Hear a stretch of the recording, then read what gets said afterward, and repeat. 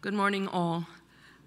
Protocol already having been duly established, it leaves only for me to say a very pleasant good morning to the distinguished ladies and gentlemen so gathered today and composing of this most august body.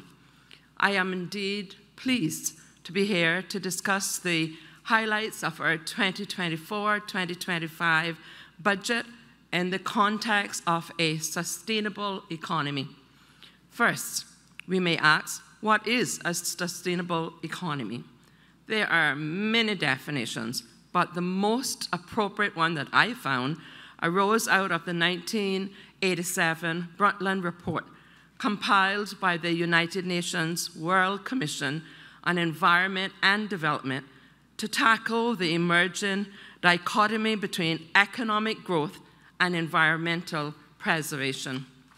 The report aimed to address this global challenge and focus on the integration of environmental and economic and social considerations to achieve sustainable development.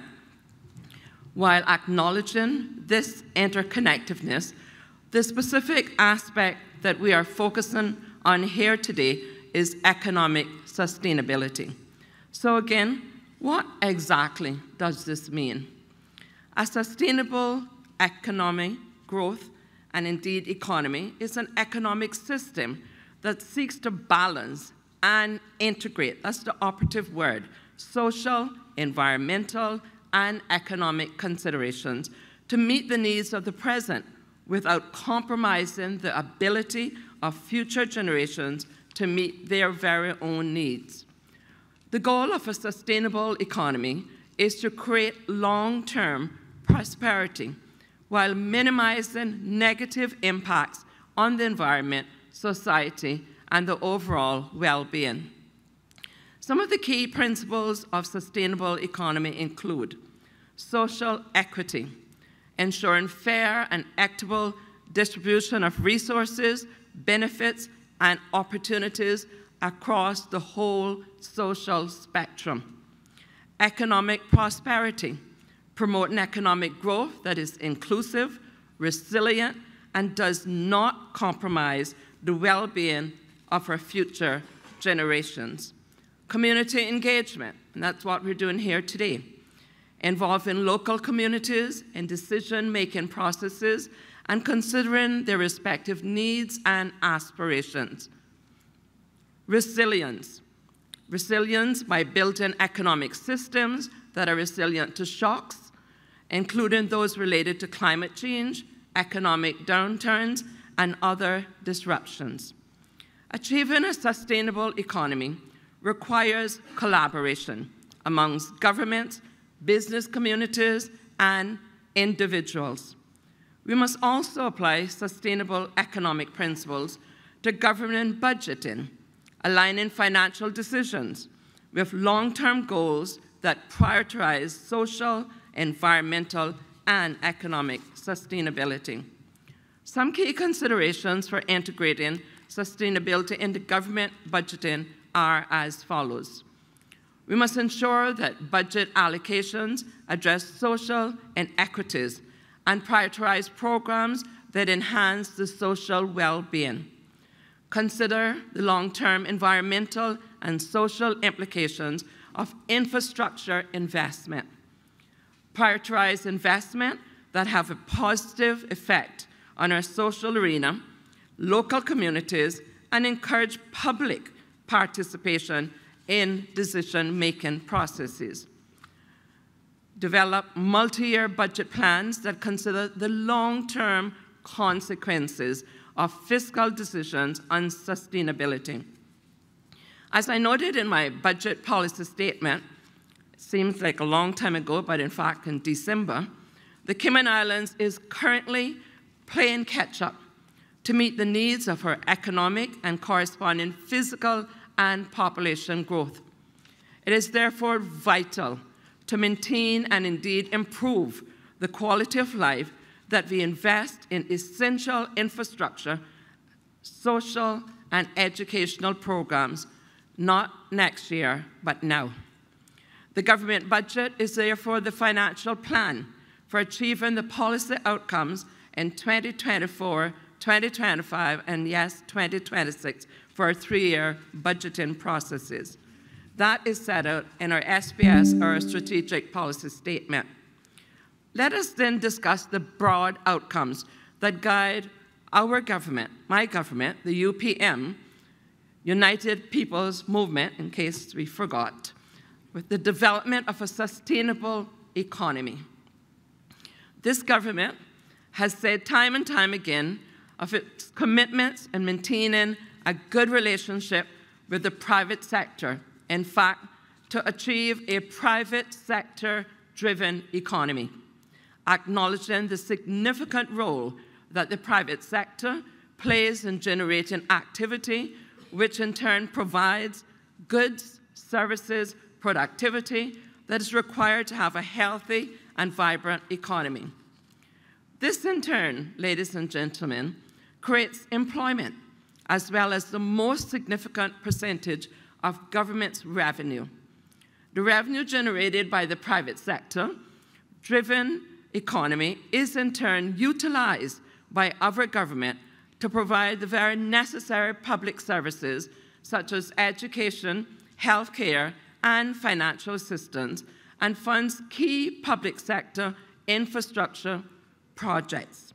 A strong and stable economy is an underpinning factor in each of our broad outcomes. Take broad outcome 1 of improving quality of life for Caymanians. How can we improve the quality of life without a strong economy? Quality of life is defined, and I quote, as an individual's perception of their position in life in the context of the culture and value systems in which they live and in relation to their goals, expectations, standards, and concerns, unquote. Key indicators of good quality of life include wealth and employment. Indeed, in the context of improving quality of life as a broad outcome, some of the specific outcomes would include nation-building initiatives, sustainability discussions, and socio-economic policies to ensure that employment and productivity is there to increase both the individual and community wealth. Broad outcome 2 of enhancing our competitiveness is all about maintaining a strong economy and encouraging economic growth, as it refers to the need to continuously improve our economic, social, environmental, and good governance framework in order to ensure that our beloved Cayman Islands remain a viable and attractive place to conduct, operate, and remain competitive. This not only applies to the financial services in relation to the global regulatory requirements, but it is also equally applicable to our tourism, construction, technology, and other emerging industries. Broad outcome 3 of future-proofing to increase resilience also focuses on protecting our economy against future shocks and challenges. We recognize that as the Cayman Islands economy grows, and it continues to grow, the world faces transformational shifts in global markets. We must consider potential impacts that this may have on our future, and then recognize the need to embrace new economic opportunities. So I'm delighted to hear about the Panama Trade Mission. Future-proofing acknowledges our vulnerability as small, import-dependent islands to external shocks, such as natural disasters, supply chain shortages, global conflicts, health or economic crises, and yes, the upcoming US elections. We are looking ahead and attempting to provide security and stability for generations to come, including economically. Broad outcome 4 of modernizing government to improve public sector performance is also linked to maintaining a strong, stable, and sustainable economy. While growing a population and expanding economic requirements, the extension and even creation of new public services, a sustainable approach dictates that greater emphasis be placed on increasing the efficiency and effectiveness of the delivery of government services. This broad outcome serves to bring attention to the role of the public service, which plays a successful, sustainable role in our thriving Cayman Islands. Even broad outcome 5, to protect and promote Caymanian culture, heritage, and identity, is predicated on an economic basis. The need for preservation of our links to the past has been realized through the rapid changes and shifts occurring through our economic growth. However, we must also duly recognize that we need a strong economy to have the relative luxury of being able to fund heritage and culture projects in our jurisdiction. Taking a comprehensive view, it is absolutely clear to me that while the concept of improved and maintained quality of life is specifically stated only in broad outcome 1, it is actually a central factor to every single broad outcome we aim as a government to achieve. The key benefit that we are seeking through a sustainable economy is the preservation and improvement of the quality of life for not some of our people, but all of our people. Thank you. The concepts of the quality of life and a sustainable economy are closely interrelated, as both, you see, aim to enhance the overall well-being and to ensure the prosperity of current and future generations. A sustainable economy considers the social dimensions of development, emphasizing social equity, access to education, which is affordable, healthcare, and other essential services. These factors directly contribute to an improved quality for life for individuals and, in general, our communities. A sustainable economy seeks to achieve long-term economic prosperity by promoting inclusive growth, ensuring that economic activities include the contribution to the social well-being. If we don't take care of the social needs in the country, rest assured they will be coming inside of our gated communities. Economic prosperity, when distributed fairly, can positively impact the quality of life for a larger portion of our ever-increasing population. Sustainable economies recognize the significance of cultural and recreational activities in enhancing the quality of life. And if you were a disbeliever in that, and had you taken the time to come down Central Georgetown on Heroes Day Monday night, you would have seen a real live modern example of the cradle almost to those in a wheelchair, to those who are visiting, to our residents that are welcome, to the true-blooded Caymanians, both by plane and by pain, who came together to celebrate the heroes in our community. Not one uniformed policeman, not 1 ounce of liquor, sorry, Dilbert. There was no report of crime, and everybody had a jolly good time. And they've asked for it to be repeated. Sustainable economies recognize the importance of cultural and recreational activities, which will enhance our quality of life. This means we have to plan for green spaces. And I want to go on record to congratulate DART. I know I don't hold a brief for him or any other corporation, but we must give kudos when kudos are deserved for their effort and ensure that they develop from a holistic perspective, which is inclusive of creating innovative green spaces and recreational facilities for all to enjoy. Both concepts share a long-term perspective, considering the well-being of future generations. In summary, a sustainable economy and the concept of quality of life are interconnected through their shared goals of promoting economic, social, and environmental well-being. A key concern accompanying Cayman's economic growth and success to date is, are our people benefiting? I'm sure you've heard it too. Since before 2021, when we had the unsolicited guests of COVID and the advent of the 2021 elections, my political colleagues and I have heard many, many times that Caymanians are feeling increasingly left behind by what some people see as a runaway economic growth trajectory. How does the concept then of economic sustainability relate to the needs of an indigenous population that is feeling increasingly marginalized? The concept of economic sustainability involves recognizing, first and foremost, and addressing these needs once recognized.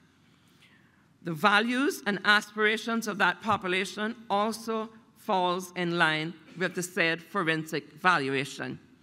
Economic sustainability should not only prioritize growth, but also focus on social equity, cultural preservation, and the well-being of the native communities. Economic sustainability for local populations should respect and preserve the cultural heritage and ensure that the benefits of economic growth are shared inclusively.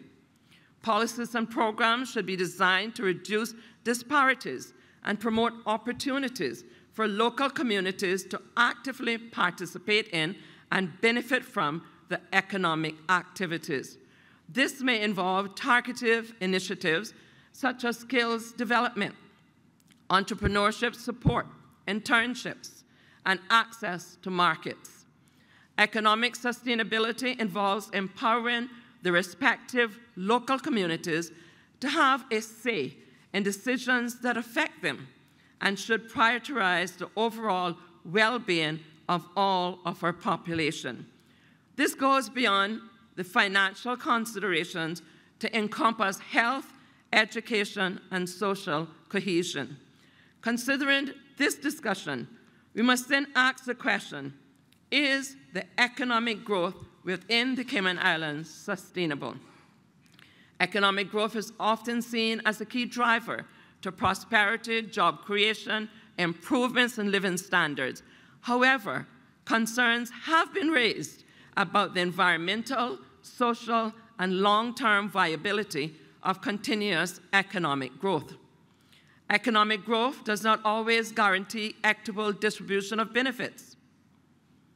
In some cases, it can, in fact, speed up income equality, leaving certain segments of the population marginalized. Ensuring that economic growth is inclusive and benefits all members of our society is crucial for sustainable development. Critics argue, and I would agree, that a narrow focus on the GDP growth may not necessarily translate to improvements in overall quality of life. Social factors such as health, education, and well-being should also be considered alongside of economic indicators to provide a more comprehensive understanding of development. My government, the UPM's commitment is to a sustainable economy, and it can be plainly seen in our stated vision and indeed our mission.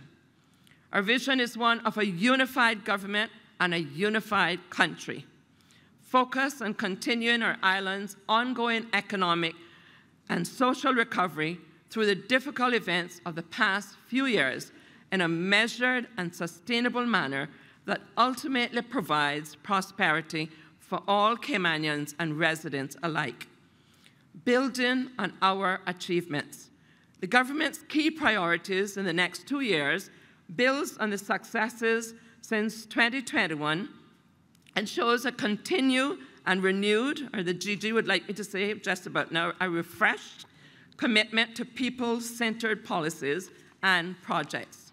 Since the pandemic, we have seen Cayman's economy rebound strongly, as the prudent actions we took through the reopening process have borne economic fruit. I am therefore happy elated, delighted to declare that our economic fundamentals from the demand side remain strong even today. The Cayman Islands economy expanded in real terms by 5.2% in 2022 and is expected to have an expanded percentage of 3.5 once we get all of our stats in for 2023, as the tourism, an important sector, experienced its first full year since reopening post-COVID.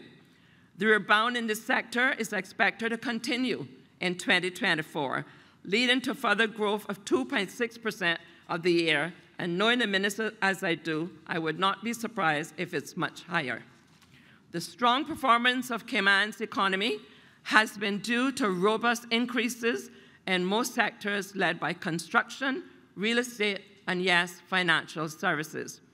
The strong recovery of our tourism sector and continued robust performance in financial services by our also competent Deputy Premier is expected to continue to economic expansion over the next 2 years, with a growth of 2.6 in 2024 and 2.2 in 2025.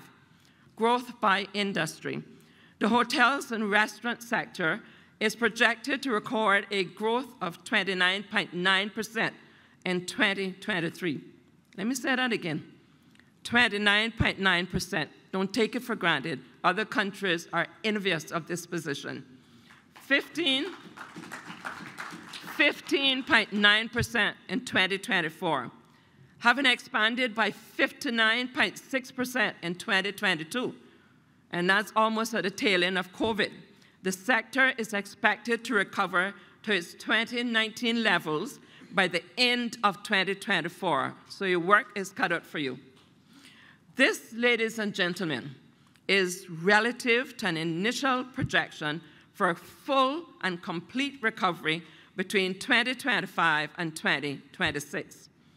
It is therefore worth highlighting that for the very first time during the months of 2023, over 323,000 stay-over tourists visited our islands, representing roughly 84% of the total in the first 9 months of 2019.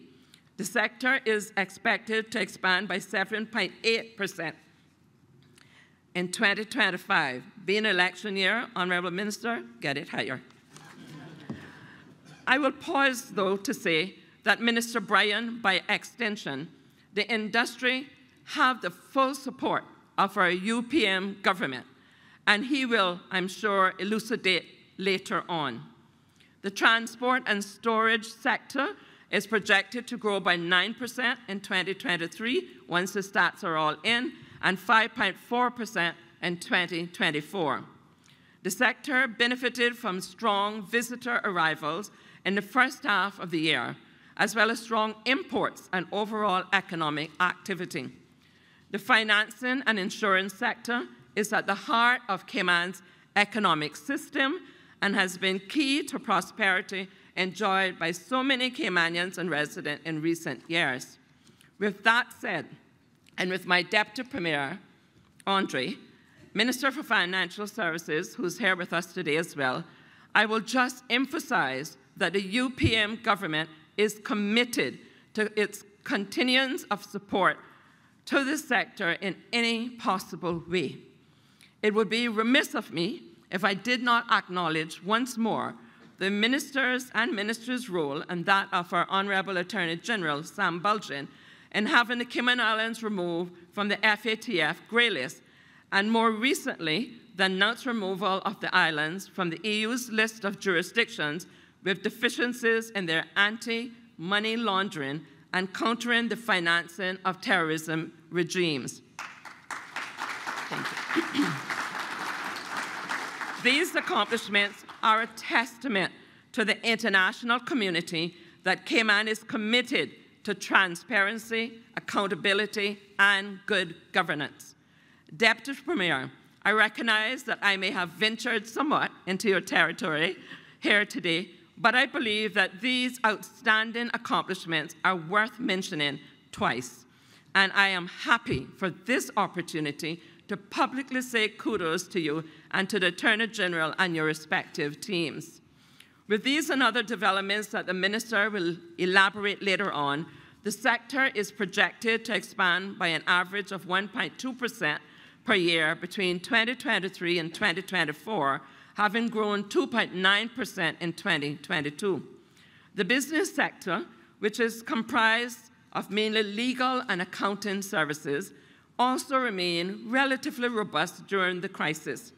The sector is projected to grow by 2% when the stats are in for 2023 and 2.2% in 2024, having expanded by 1.5% in 2022. Employment. Our growth has always been based on work, pride, and integrity of our people. From renowned Caymanian sailors to a revered Cayman tourism product, Caymanians have always excelled in the quality of work we do. And can you imagine the Cayman in 10 years when we have vastly increased those educated from a tertiary perspective? With this knowledge, I am proud to leave a government that is committed to providing meaningful jobs to every committed Caymanian. I'm therefore happy to reiterate that the overall unemployment rate in these islands was 2.4% of the labor force in spring 2023. This was slightly above the record low of 2.1 at the end of 2022, but below the 3% recorded in the spring of the said year. While the same survey, Caymanian unemployment fell from 5.1 in the spring of 2022 to 3.7 in the spring of 23. Several have observed that the upper echelons of the marketing seems to have still a glass ceiling. It is gatherings such as this that we are reminded, we are recognizing, we become more appreciative of the significance of a partnership not outside of our jurisdiction, but that charity starts at home and we practice best with those we know. I rest my case. Several of the capital projects broken down in the budget remarks are partly geared towards improving the same standard of education in our islands. Our product, in addition to our greatest asset being our people, is the services that we render. I want to assure you that this was fully intentional and a decision not taken lightly. The Cabinet was recently presented with the statistics which show that individuals with technical or vocational skills earn an average of 13% more than those with just a high school education, and the average earnings of individuals with a first degree was twice that of those with just a high school education. These statistics are at the heart of my commitment to education standards. This government will continue to focus on equality for Caymanian mobility within jobs as we provide employment opportunities. We will be rolling out more policies geared at upskilling and encouraging Caymanians so that they can meet the demands not just in the public sector, but indeed the private sector. Over the near term, the demand for labor is expected to track with the GDP growth forecast. New employment is expected from the continued recovery of the labor-intensive tourism industry. The overall unemployment rate is expected to average 2.5% annually between 23 and 24. As we seek to maintain low unemployment rates over the medium term, we must also focus on measures to equip and promote Caymanian mobility within the same labor force. Inflation. Along with the economic growth, we have also had to deal with inflationary pressures. The Consumer Price Index, the CPI, inflation rate accelerated to an average of 9.5% in 2022, primarily due to the rise in price pressures on the international market, filtering through to the most domestic prices. For the first 3 quarters in 2023, the pace of inflation moderated to an average 3.9% compared to the corresponding quarter of 2022. Notably, in the first 3 quarters of 2022, the corresponding inflation rate was 10.8%. The average inflation for 2023 was projected at 3.6%. As the impact of the central bank actions and improvements in the international supply temper price pressures throughout the year. For 2024, inflation is projected to be 2.5%. The most difficult challenge that I face as Premier of these islands is watching the standard of living of my fellow Caymanians be jeopardized by rising prices and the cost of living. While these price increases are not due to our actions, they impact everyone in our society, none more so than the poorest and most vulnerable amongst us. The inflationary pressures become a heavy burden on the shoulders of our people, increasing the cost of living for them and their respective families. When this government saw an unsustainable situation, we acted quickly by the following: providing free school meals for our children in all government primary and secondary schools, and now we've added also for those pursuing A-levels at St. Ignatius and prep school. Providing electricity assistance to over 22,000 eligible households. Removing import duties on essential and energy-efficient items. Extending the tourism worker stipend well into 2022, months after our border was open. Reducing a variety of fees for seniors, including motor vehicle license and passport applications. Extending the pension holiday for an additional year. We offered increased assistance with scholarships and tuitions for students, and in fact, just night before last, we awarded our 3rd maximum of $100,000 to the Caymanian female with the highest academic achievement in the government public schools, a brilliant young girl. We reintroduced $2 million per year to our private schools to help them enhance their programs. We increased benefits to our seafarers, senior citizens, people living with disabilities, and public service pensioners. We're known by how we treat the most vulnerable amongst us. It is therefore important that we also turn our attention to the area of housing. We made a commitment to help the Caymanians secure a home they can afford and own a piece of the rock, and follow through on our commitment in several ways. Last year, we amended the stamp duty concessions for prospective Caymanian homeowners, made it far more affordable for Caymanians to buy both first and second properties. And still, while our policies remain people-centric, we recognize the role that small to medium-sized enterprises play in our economy, and we encourage the growth of small businesses. From June 2021 to June 2022, over 2,200 small and micro businesses benefited from $1.6 million in fee discounts, which were extended through 2023 to help Caymanian businesses owners continue to support their families. Highlights of a people-centered budget. As can be expected of a government that is putting people first, we have focused our expenditure on the areas that most impact our people's well-being and success, notably in education, in health and wellness, in housing and infrastructure, while also supporting and growing our key industries in the financial services and tourism industries. These people-centric focus areas are apparent when we look at where both our operating expenditure and our planned capital expenditure will be spent in the next 2 years.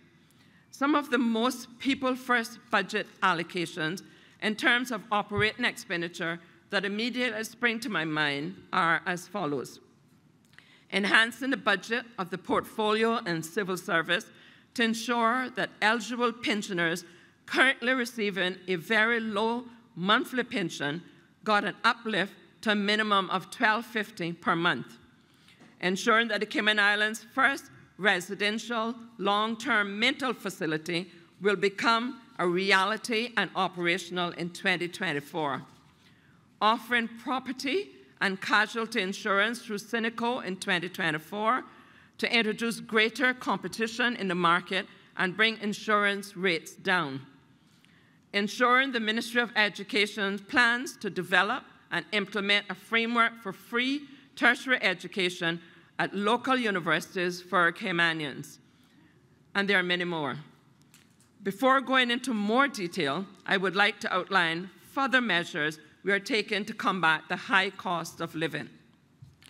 To help Caymanian families, we will continue the free meal programs at all of our public schools to provide parents with the peace of mind that a hungry child would not commence the day as an angry child, but that their children would have as near as perfect environment to gain a world-class education by receiving good nutrition to enhance and augment their learning capabilities. Implement through the Ministry of Lands an affordable residential land pilot program in East End and Cayman Brac. We expect those plots, about 10,000 square feet, to hit the market at about $30,000. Continue the construction of affordable homes through the National Housing Trust and the Sister Islands Development Homes Corporation. The people-centered budget by ministry as follows have key initiatives, for example, my ministry first, the Minister of Education, by strengthening the delivery of education at all levels from K through tertiary, while further development both the curricula and physical facilities. New initiatives at the Ministry of Health and Wellness include the development of a national healthcare strategy, as well as facilitating a new Public Health Act, the PHA, and the Environmental Health Act, the EHA, to effectively regulate and manage all public health and environmental health functions. The Ministry of Planning, Agriculture, Housing, and Infrastructure's key initiatives are to develop a comprehensive national development plan, implement the Cayman Islands Food and National Security Policy, undertake several key projects through the National Roads Authority, complete a full business case for a new Cayman to USA submarine cable for fiber optic, that is, develop a national public and affordable housing policy, and a 10-year strategic plan. The Ministry of District Administration and Lands key initiatives include the execution of affordable residential land lot programs, which I just mentioned, and the purchase of land to safeguard public beach access and to create green spaces as well as public parks throughout the 3 Cayman Islands, and we're well on our way of doing that. I'll make a statement in the House in due course. The Ministry of Investment and Innovation, Social Development is revamping its services to benefit Cayman's most vulnerable people, advancing the digital and innovation capacities of the Cayman Islands, facilitate investment opportunities that support social development and facilities in the community. The key objectives of the Ministry of Financial Services and Commerce are to enhance its policies, functions, support regulatory services by providing the Cayman Islands Monetary Authority the support it requires, maintaining commercial leading edge in its financial, maritime, and aviation services, enhancing local intellectual property registration, and streamlining the licensing framework for our local businesses. The Minister of Tourism and Ports' key initiatives are to construct a new general aviation terminal, runway extension at the Owen Roberts Airport, improve ports of entry to enhance visitor experience, diversify the tourism product with a greater ecotourism emphasis, attract new film production businesses to the islands, expand emerging and secondary tourism markets, expand Cayman Airways routes, which includes Sister Islands, reimagine cruise tourism. The Ministry of Sustainability and Climate Resilience focus for 2024-2025 is to implement a climate change policy, and a relevant national energy policy. Support the creation of overarching sustainability framework to guide the work of public entities and to balance, in capital letters, to balance the preservation of our important environment with the development needs of all 3 of our islands.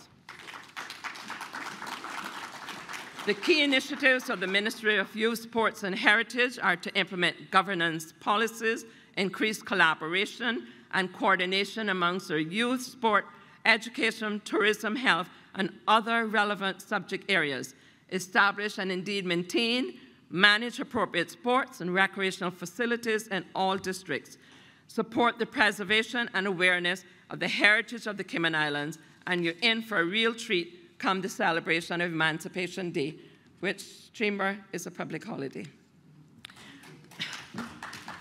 The Ministry of Home Affairs keys initiative to build intelligence capabilities, supporting national security policy development, public safety and operational response, invest in technology to advance security and public safety outcomes, develop national policy solutions to address security, as you heard Her Excellency refer to earlier on, and public safety measures. The Ministry of Border Control, Labour and Culture. Key initiatives are to continue effective and efficient administration, implementation and enforcement of pensions, border control and labour legislation, improve efficiency in the delivery of postal services, border management, and labour-related initiatives, improve intelligence and information sharing capabilities of law enforcement and border security, develop the Cayman Islands workforce, ensuring that gaps are supplemented where necessary. The Ministry will continue its efforts to preserve and promote Caymanian culture. And I understand that some of that is going to be displayed even on Ash Wednesday at the Agriculture Show and subsequent music festivals. New revenue measures. To achieve our goal of helping our people thrive, meet our projections, and adequately fund important programs, I've just outlined and more, we have implemented new revenue measures. The decision to introduce new revenue measures was not at all taken lightly. And we have made every effort to ensure that our increased fees are non-inflationary and do not impact the cost of living for the average Caymanian. The new revenue measures in the 2024-25 budget will yield an additional sum of $52 million in 2024 and $80 million in 2025. We have heard your cry as it related to the stamp duty that we referred to. It is not included in those numbers and is under active reconsideration by the government, being a people-centered government. Several capital projects benefiting our people are also planned during this budget period, which includes securing land ownership for future projects throughout the Ministry of Lands, major education infrastructure improvements via the Ministry of Education, including upgrading to our primary, secondary, tertiary, and lighthouse school educational facilities, buildings and infrastructure for entities under the Ministry of Health and Wellness, including the relocation and construction of DEH in order to make way for the new ISM waste-to-energy project, which is a new facility, hopefully by 2026, latest 2027. Fleet replacement for the Department of Environmental Health, fleet replacement for mosquito research and control by a unit aircraft costing $2.5 million, under the oversight of the Minister of Health Affairs to complete design pre-construction work for a new prison at a cost of $3 million over a 2-year period. Several infrastructure and housing projects are under the remit of the Minister of Planning, who you know by now is an action minister. Major roadworks, $26.5 million over 2 years. District upgrades, including parks, civic centers, ramps, jetties, and other development and infrastructural projects, $10.1 million over 2 years. Building and repairing homes under the oversight of the NHDT, $15 million over 2 years. consultancy and project management services for the proposed sea cable, land remediation under the oversight of the Ministry of Sustainability, $1.4 million, under the Ministry of Tourism and Ports, establishment of a tourism attraction facility, which we will further hear from the Minister later on, I suspect, which will provide on-the-job training for 200 Caymanian students and a new location of the craft market for $2 million over 2 years. While some say, or even now, may be asking, why now? And is it really needed? Regarding some of our planned capital projects, I must therefore respond with this quote from the American author Arnold H. Glasgow, and I quote, "One of the tests of leadership is the ability to recognize a problem before it becomes an emergency," unquote. We are seeing in today's Cayman some of the effects of previous generations not recognizing these problems. Granted, some of these problems might have been unforeseeable, but if we have the luxury of time and the gift of foresight now, why not plan ahead and ensure that we have adequate facilities for our continually growing population? Right now, we as a country are faced with the task of playing catch-up in so many areas. We are trying to build roads, houses, schools, waste management facilities, sewage upgrades. It's not even on the books, but need to be. More to deal with a population that has grown faster than our infrastructure. With our planned capital projects, we are not only trying to catch up, but also to adequately prepare for future growth, future-proofing. We are, in short, recognizing the need and applying relevant resources to accommodate a disaster in the future should we fail to do our duty. New capital projects are to be funded by borrowing under the guidelines of the principles of responsible fiscal management as specified in the Framework for Fiscal Responsibility, the FFR. Proposed borrowings for the next 2 years, and I say proposed, is $150 million. They will be used to fund government's capital and will not be used to fund operational expenditures, which will be funded from our operating revenues. Assertions have been made that we will unfairly load future generations of Caymanians with the burden of public debt through the proposed borrowing to fund capital projects. First, I maintain that this is just patently untrue, as the borrowing is prudent, responsible, and well within the FFR stipulations. Even with this borrowing, Cayman's debt to GDP ratio will still remain under 10%, making it one of the best ratios in this entire world. To illustrate this point, Japan's debt ratio is over 200%, and the United Kingdom is just over 100%. And these three little dots that you've helped us to build, and you still commit by a ceremony such as this today, will not put the country in unreasonable debt. But we will commit to building a Cayman that is equitable for all against all social platforms. We are discussing, while discussing the FFR compliance, we would seem to be a good time to look at the current state of government finances.